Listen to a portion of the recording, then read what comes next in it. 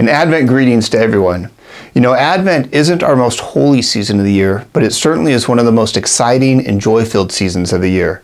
And I think one of the reasons why is because kids are so much a part of it. All of our liturgies through the Sundays build up to the fact that our Christ is coming into the world.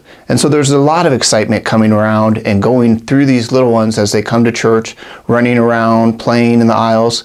And that's part of Advent. It's part of that excitement as we build towards welcoming our God into the world.